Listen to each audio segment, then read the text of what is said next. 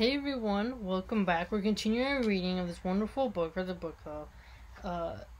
The Wakiash and the First Totem Pole story from the Kwakitul tribe.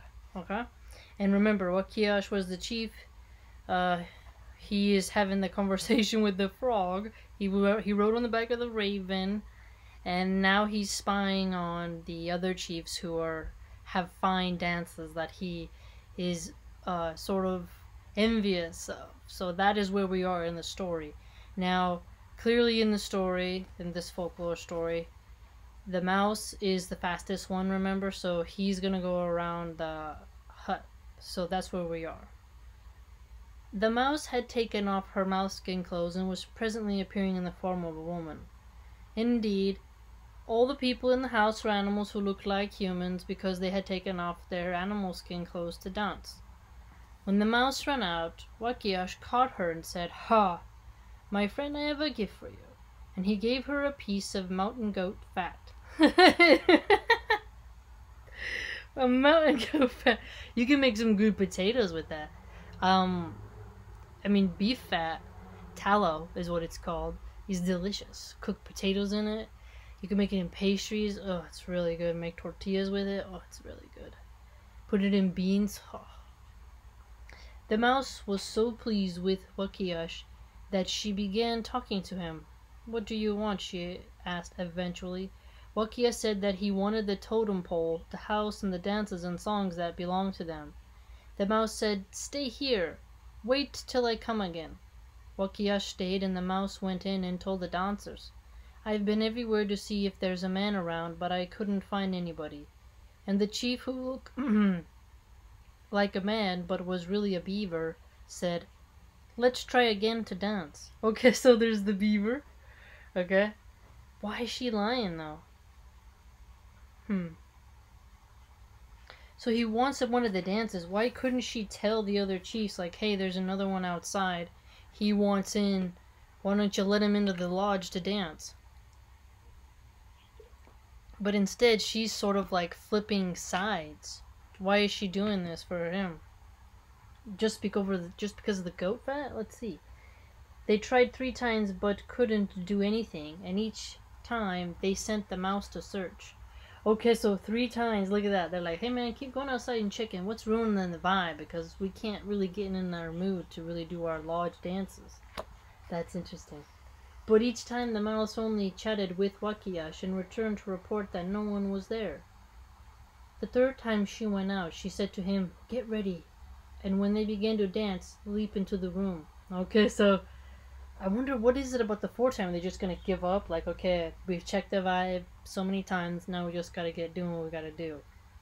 Because, when the mouse told the animals again that no one was there, they began to dance. Then Wakiash sprang in, and at once they all dropped their heads in shame, because a man had seen them looking like men, whereas they were really animals. That's kind of funny. Okay, so he jumps in, and they stop, and they're like, "Oh,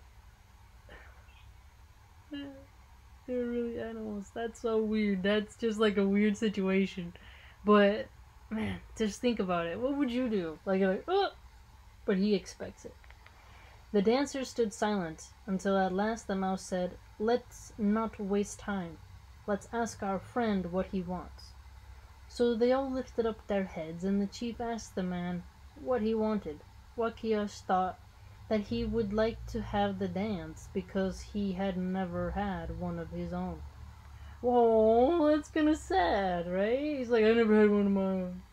Also, he thought he would like to have the house and the totem pole that he had seen outside. Dang, so that's kind of weird. Like to learn about, because part of my family, my biological grandfather was Cherokee. I don't really know him.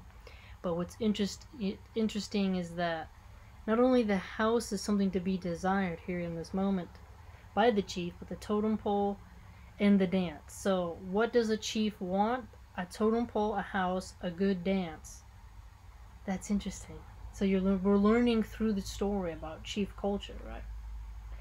Though the man did not speak, the mouse divined his thoughts and told the dancers. And the chief said, "Let our friend sit down. We'll show him how we dance. And he can pick out whatever dance he wants." That's interesting. They're going to do like a demonstration, and he gets to pick. So they began to dance, and when they had ended, the chief asked Wakiash what kind of dance he would like. The dancers had been using all sorts of masks. Most of all, Wakiash wanted the echo mask. That's interesting. The echo mask. What does that look like? And the mask of the little man who goes about the house talking. What is that? The little man who goes about the house. So there's the echo mask and a little man who goes about the house talking and trying to quarrel with others. Wakiash only formed his wishes in his mind. The mouse told them to the chief. So the animals taught Wakiash all their dances. All the dances. And the chief told him that he might take as many dances and masks as he wished. Oh, that's kind of a little bit greedy. Thought one would be enough. He wants multiple. As well as the house and the totem pole. Jeez, a little bit like rude there. The beaver chief promised Wakiash that these things would go all with him when he returned home, and that he could use them all in one dance. Wow, one dance with all of that? That's quite a show. You gotta have some stamina, boy. The chief also gave him for his own the name of the totem pole. Okay, this is the name. Kalakuyuish, meaning sky pole, because the pole was so tall. Oh geez, wow. So totem poles, it's almost like their version of their own obelisk in a way. So the chief took the house and folded it up like a little bundle. He put it into a headdress of one of the dancers and gave it to Wakiash, saying, "When you reach home, throw down this bundle. The house will become as it was when you first saw it. And then you can begin to give a dance." How cool is that? So the house can be folded up in the chief's hat. He's like crown, you know? It's not a metal crown. It's with feathers and such. But that's cool. And then when he gets home, toss it. And then he has to dance. That's really interesting. Wakiash went back to the raven, and the raven flew away with him toward the mountain from which they had set out. Before they arrived, Wakiash fell asleep. When he awoke, the raven and the frog were gone, and he was alone. He's alone. It was night by the time Wakiash arrived home. He threw down the bundle that was in the headdress, and there was the house with its totem pole. The well painted on the house was blowing.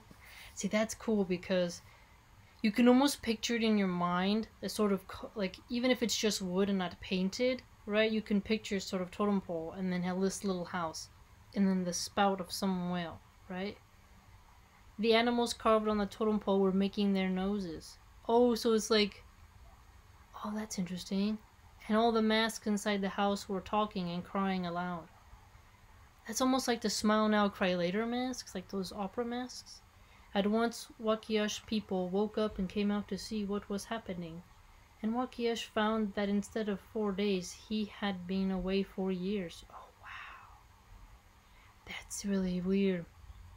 It's almost like the Rip Van Winkle story, right? Similar in time, in like going away and coming back.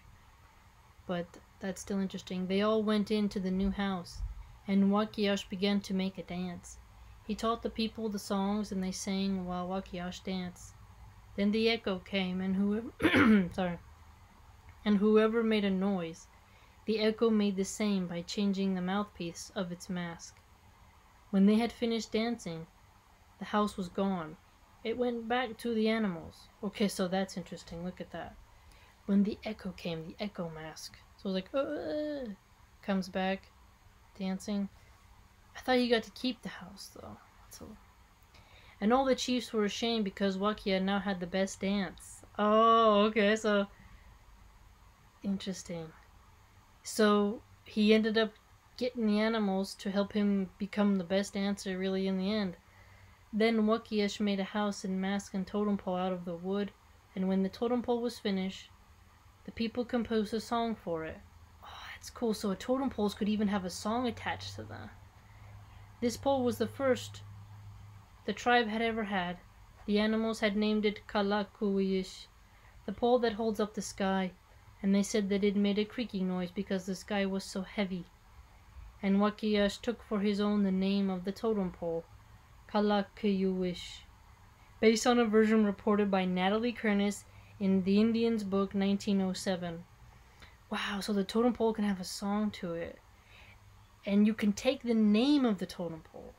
That's quite interesting. And it makes a creak, obviously, because we know it's swaying and it's wood, right? But it's cool how they said, like, oh, it's because this guy's so heavy. It's like a twist on the story, right? So Wakiyash got his totem pole and changed his name to Kalakuwish. Oh.